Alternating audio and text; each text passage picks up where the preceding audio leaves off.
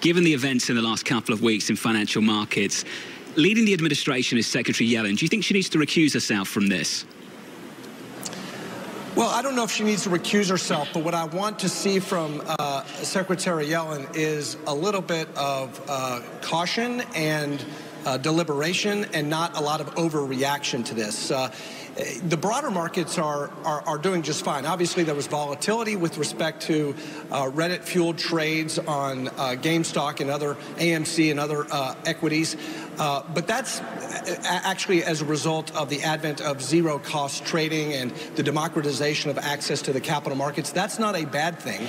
And I think what you're seeing is the markets actually functioning fairly well with market discipline setting in, both with the hedge funds who are learning a lot about zero-cost trading and the influx of day trading and what that means for their short positions. It means that short squeezes are very possible. And I think there's market discipline that will set in with these hedge funds and professional Wall Street professionals. On the other hand, I think a lot of the day traders and the small investors are learning about capitalism, learning that fundamentals matter, learning that earnings and valuation matter, and that on the downside of this rally, as investors get in too late in the rally, and as they get too far away from valuation, there is a big risk associated with that, too. So the market is actually working. Of course, it's appropriate for the SEC and Congress to look at whether or not any laws have been violated from a market manipulation standpoint. But to me, at this point, doesn't look like any illegal activity